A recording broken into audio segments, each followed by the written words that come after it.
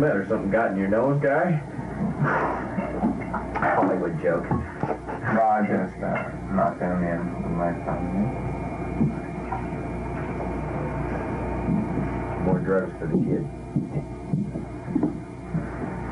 The O.T.O is composed of a group of magicians, male and female, who accept the principles of the Book of the Law and Liber Oz.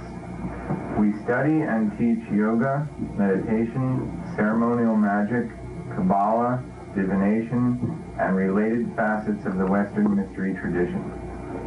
Our central headquarters is located in Berkeley, California, with numerous semi-autonomous groups throughout the country and Canada. The ritual depicted here was performed October 31st, 1980 by the then TAHUTI chapter of New York City. This footage is a dress rehearsal the night before the ritual. The O.T.O itself, no, is not a religion. The religion to us is the Book of the Law. The Book of the Law is a revealed writing, very much like the Bible, very much like the Quran, in which Aleister Crowley is described as the prophet of these higher forces which have come to deliver a message to humanity.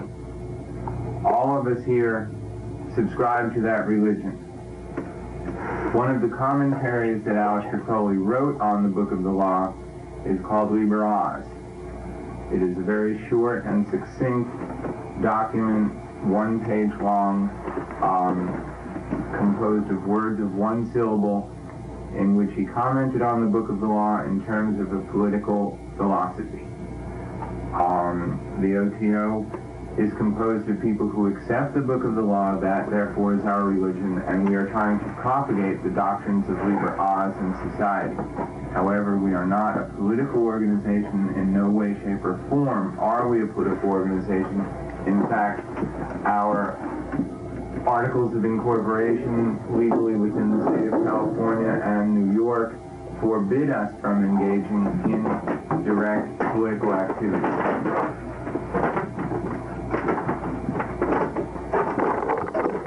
But I would have to say that we are political in the sense that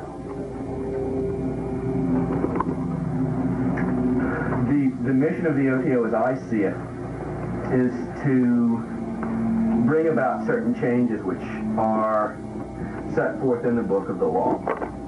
And one manifestation of these changes is political.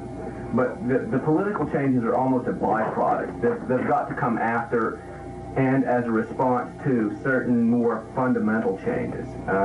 Changes in values, changes in basically the way people think. And that will cause a political change. But we're working at it from that angle rather than trying to change the way people think and people's values by politics. That seems to me particularly, politics to me, in agreement with what Bill was saying, seems to be putting the cart before the horse. Humanity is not ready to really engage in politics because humanity is not ready to engage in self-control. You know, we teach in the O.T.O the development of the will, and that involves self-control, willpower, and the ability to, submit, in a sense, to divine revelation. We do have that religion in the sense that we definitely subscribe to divine revelation, because our entire philosophy is, we do believe in revealed religion because we accept the Book of the Law.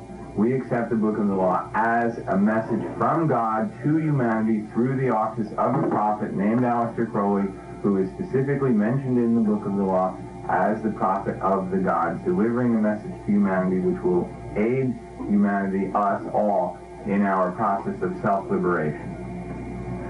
Therefore, we, by definition, are a religious group of people banding together under the banner of the O.T.O. Perhaps my dear friend to the left will comment on why he has banded, he as a religious member has banded himself to the O.T.O. I'm not a religious member. You wish. And do things religiously in the Skeets Etymological Dictionary, the definition of the word religiously. However, the concept of religion and the connotations that it has in our present society are abhorrent to me. I think that people who believe things without facts are idiots. The entire concept in my mind of the O.T.O. is not that it is a religious concept, but that it is a provable scientific fact. If you do certain practices, certain things occur. And this puts it in a different category than what we call religion. We seem to think that people who attain high states of trance in other mystery cults are not religious because they are not in the Judeo-Christian mainstream. They are somehow aberrant. But holy men, nonetheless, we always call them holy men. It's tons of fun. I disagree with the use of the term God, specifically, because man is God. And we create our gods who create us for our convenience, to explain things that we cannot explain in other ways, as a working hypothesis until we can explain them in other ways. This is science. Magic has always been unexplained science. Any sufficiently advanced technology has always been considered magic to those who did not understand it. Light a match in front of an aborigine and watch the reaction. Or do it 100 years ago anyway. Or a Zippo lighter, for that matter, to take it up a step. Now, I don't think we're a religious body. I think we are a training cell for people who choose to investigate themselves and the unknown portions of the universe, the unknown energies of the universe that science is slowly whittling away at and getting closer to, but is not to the point of fully acknowledging yet. They will, eventually. When we say time is cyclical, and they come up with the concept of tachyons, we come closer and closer to a common point of reference. As to the political nature of it, which I was invited to comment on, from my point of view, my involvement in the O.T.O. is specifically to eventually have legislated, if we keep on using such archaic means of controlling each other, to legislate Liber Oz, the statement of the rights of man, as the law of the land. To find out more about what I mean about that, it is recommended that you read Liber Oz. I think I've said enough. Yes. I think that as many members of the O.T.O. as you can get into a room, you're going to have that many different answers as to why these people joined the O.T.O. and what it means to them. And if there's any common ground, to put it in as few words as possible, it's that everyone believes that do what thou wilt shall be the whole of the law, which does not mean do what you want to do, but rather that every individual has a purpose and has a function in reality. And it is the duty and it is the right of every individual to find out what that purpose is and to do it. And that's why we're all here. That is essentially the program of the O.T.O. And as to how that program should best be affected and carried out, that's pretty much up to individual interpretation. We don't have an essential dogma at all, other than the two books which we have all mentioned repeatedly, being Book of the Law and Liber Oz. Those are the only two books that you will find all O.T.O. members in agreement upon by necessity of their membership in the O.T.O. If they do not accept those two books at some time very early on in their career, they will be, by their own choice, forced to leave. We insist upon the validity of those two documents.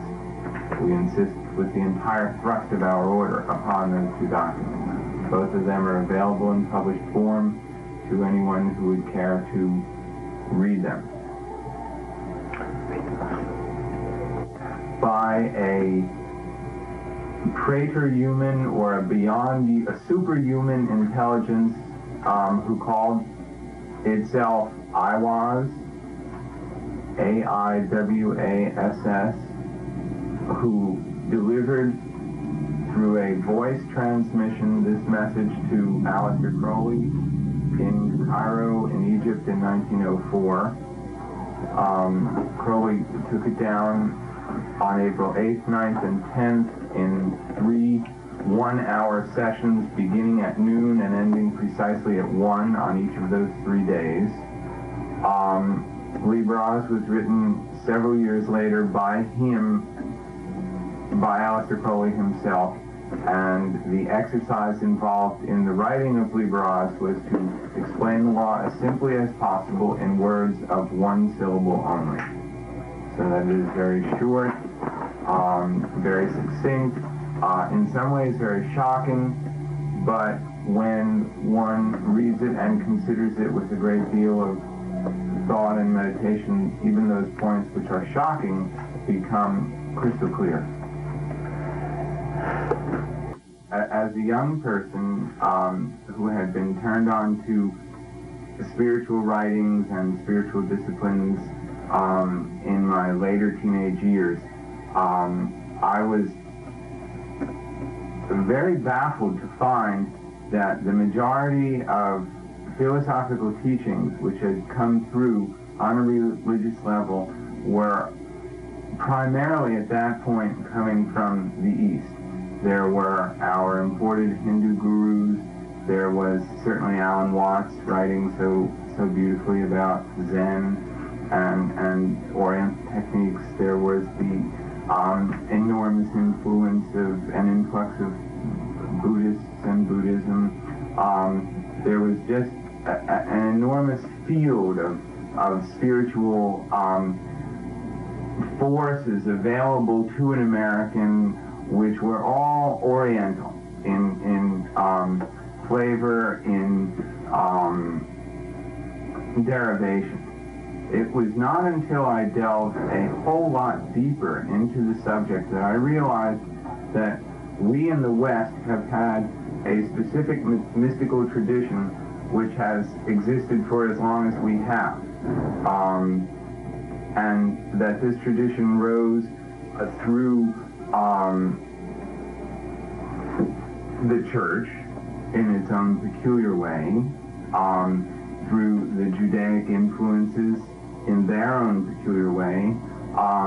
It really began to get hot during the time of the Crusades, when the Knights Templars had really explored the wisdom of the Near East and incorporated it within themselves in a very real way to themselves. In the West, all kinds of mysticism and mystery religions or mystical practices had been crushed by burning at the stake and numerous other well-documented inquisitional practices. I learned about alchemy. I learned about Rosicrucianism. I learned about Hermeticism. I learned about magic. And I found somehow that all of these things answered a much deeper need in myself for a philosophical or a spiritual view. Of course, they were similar to all of the Eastern disciplines to which everyone else was so attracted. But there was both a certain pride in knowing that a spiritual tradition had existed for hundreds, if not thousands of years in the West, and there was a much easier affinity with concepts in the West which somehow never, at least to my present apprehension, involved such an enormous disdain for reality and the world as we knew it and know it. One who studies the Eastern doctrines finds a sickness with the world, a despair of the world, a feeling as if the world were a vale of tears from which we must use every effort to escape. In the West, because our spiritual philosophy, so to speak, in the occult is a tantric philosophy, which is, of course, is an Eastern term. We deal with reality as it exists. We deal with it in a scientific way. We deal with it unafraid. We deal with it, in fact, without the desire to escape. Western occultism is based more on the psychology, I would say, of trying to control, to understand, to investigate clearly and realistically what it is that we're involved in. When we attain spiritual states, we go to our jobs the next day. We look at nature as a force that is our friend, as it were. We do not seek to mortify the flesh in the way of the Eastern traditions, which was incorporated so heavily into Catholicism. We do not seek to escape anything other than lack of self-discipline, anything other than lack of self-will, anything other than ignorance. We seek to escape only that which limits us, and thereby revel in the world as kings of the earth, which is a quotation of the Book of the Law. We seek to establish our position in the universe in a healthy and happy way. And that was, I think, my major reason. Law answered that very succinctly. All the sorrows are but as shadows. They pass and are done, but there is that which remains. In other words, there is a higher state above that. We don't have to self-denigrate. We don't have to hate materialism. We merely have to put everything in perspective and realize where our perspectives lie. The entire system that we deal with is always a reordering of priorities to realize what is important, what is essential to the true will, and what is effluvium, what is garbage, what is flotsam and jetsam that we don't need to deal with. And the whole system deals with stripping away all of that garbage. And suddenly, when you've done it to the point where there's nothing left, there's nothing left. Some call it God. Some call it the Holy Guardian Angel. Some call it Nirvana.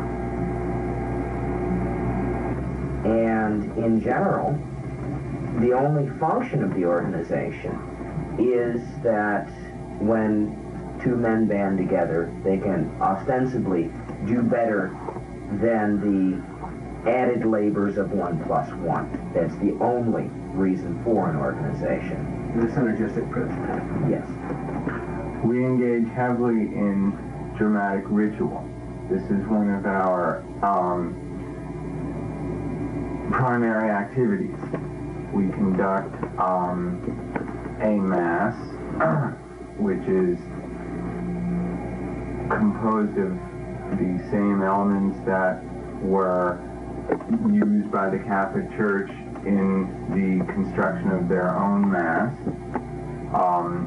that were known, perhaps the earliest ceremony of religious endeavor was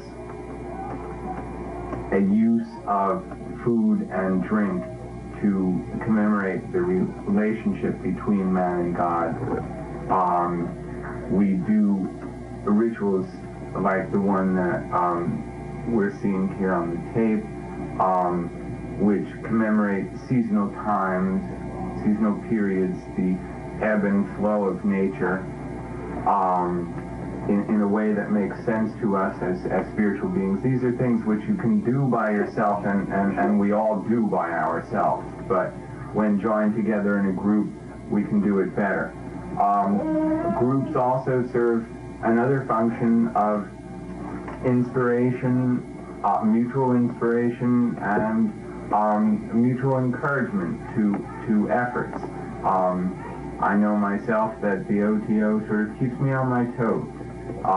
It's one thing to read a book for myself. It's another thing to be asked by someone 2 days later what I thought of it and what value it might be to them.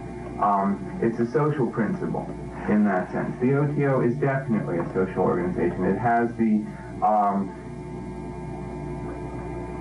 a function within the role of the social life of people who are so committed to this kind of philosophy. You said, and you and I have had many discussions on the kinds of things we share, the ecstasy at a sunrise or a sunset. That's the one thing that always kills me about the Eastern folk, or you know, the Catholics, of course. That type of Christianity is so old that it might at this point be discarded as ridiculous. The concept of vicarious atonement and original sin. This is what's indicated by the ritual. You know, we have here a situation in which you know, there's you know, a woman who is seeking, and the woman in this case represents the soul, you know, on a philosophical level, seeking to find her lover and, you know, find once again the happiness that she's lost, and at the same time finding her lover in a land of pain and death. She wants the lover, but she doesn't want the pain. We accept pain. We accept pain as much as we accept the sunrise and the sunset. We accept the whole show. That is the tantric. You know, that is the tantric attitude toward life. Everything that is equal, is real. Nothing is more desirable or even less desirable than anything else. We're here to enjoy the entire menu. We don't skip dessert. We don't skip the spices. We don't skip anything. She tried to skip it and was totally unsatisfied in that effort. And somehow through the course of her wanderings, she was finally able to accept the paper and glorify in its taste. The glory is what we want. We want a lot of glory, see? The glory is the joy. I'd like to try and explain this in a little more metaphysical terms for those spiritualists who may tune in on this side of the feature. It's valid. It's valid. Most people think of Mahatmas, holy men, as people with white, glistening, glowing arms. Now, what we are trying to do is to absorb everything, to draw into ourselves every single conceivable point event, so that eventually we can understand and know the entire universe. Now, this has an interesting metaphysical reaction. Your aura gets darker until it finally winks out, just as a black hole, by its own gravity, by the fact that it does absorb everything, even absorbs the light it emits. This, I think, really gets to the heart of what we're trying to do, to absorb the entire universe into ourselves. So that we may become the entire universe. Because when you absorb it, you are it. No distinction. And the idea that we have, that we aspire to black auras really describes, I think, in metaphysical terms, what we're trying to do. That's very poetic, you know. Sure. The Book of the Law, lyric. It's nice, but it's really what it is. It's really what we're trying to do, to take it all in, accept everything.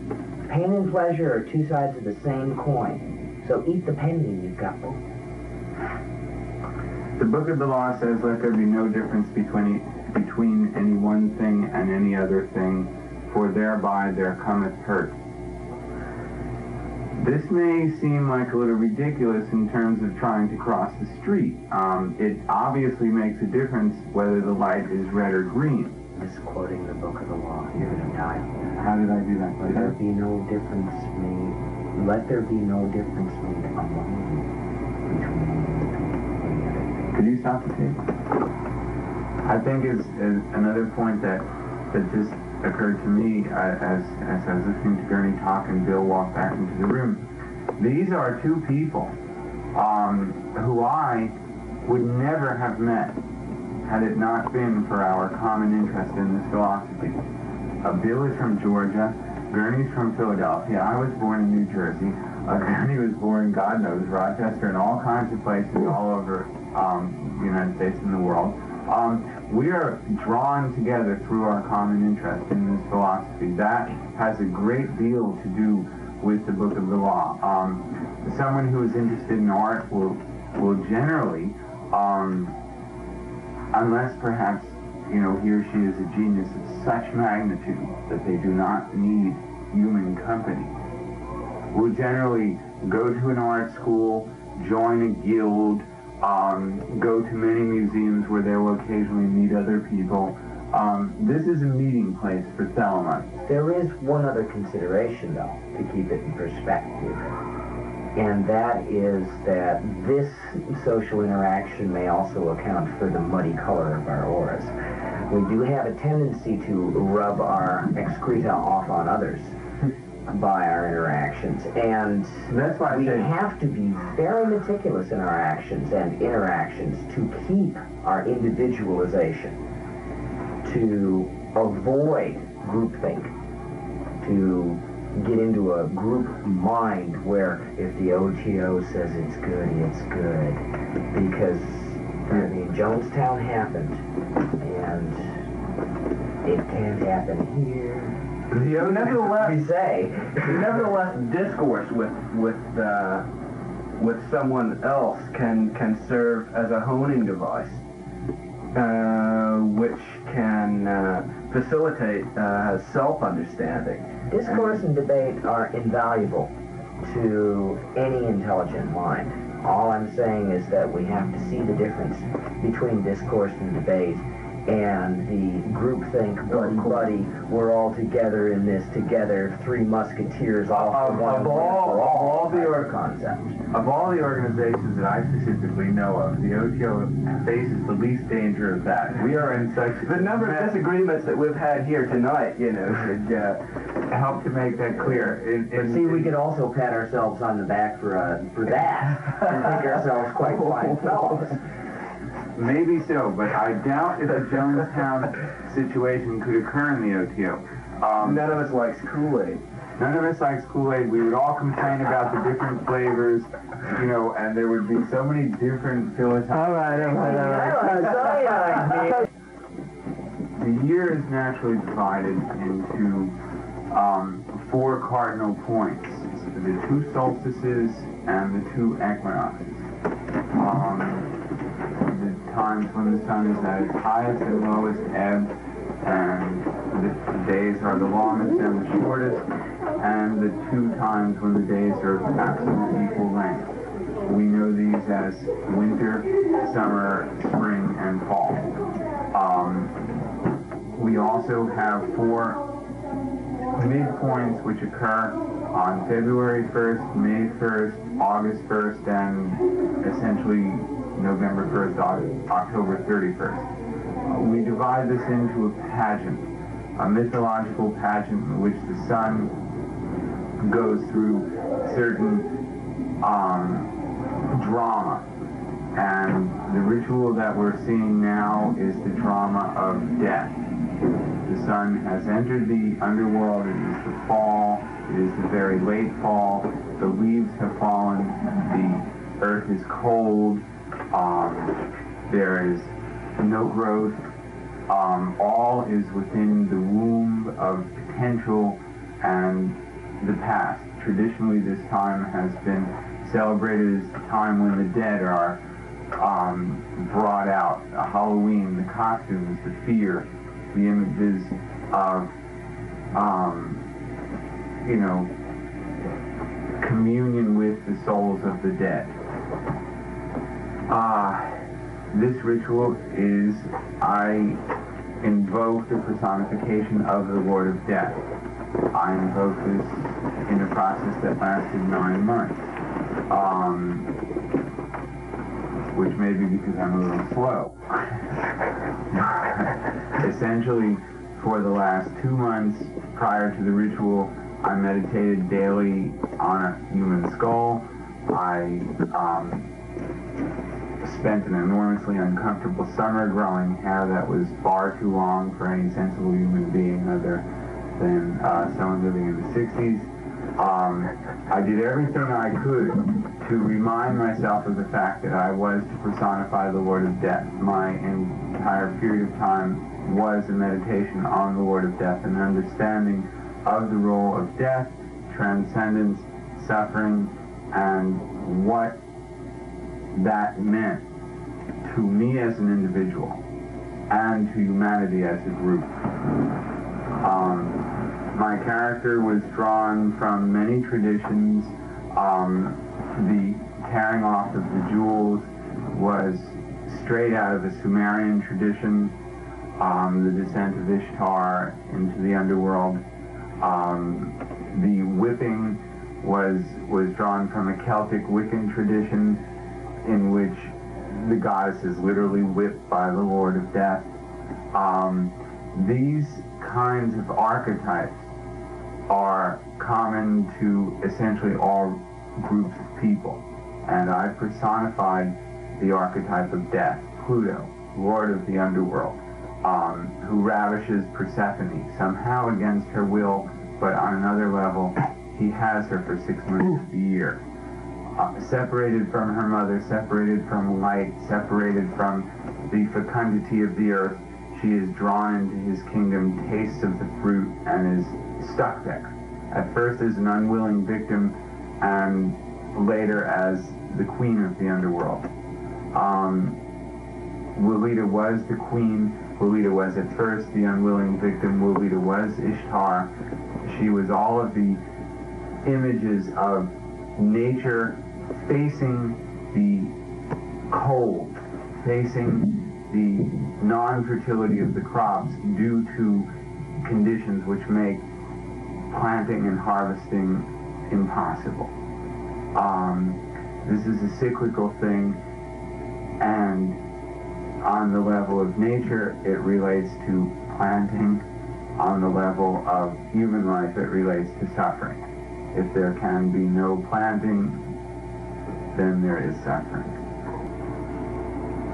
As I said, it was a real learning experience for me, and that I, as a person, also felt as if I was descending into the realm of the Lord of Death. And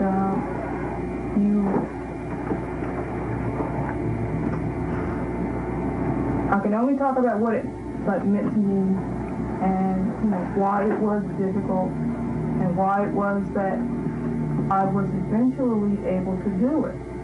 I'm sure any of the other women in the group could have portrayed this role, but Jim chose me to do it. And I had some problems in the very beginning.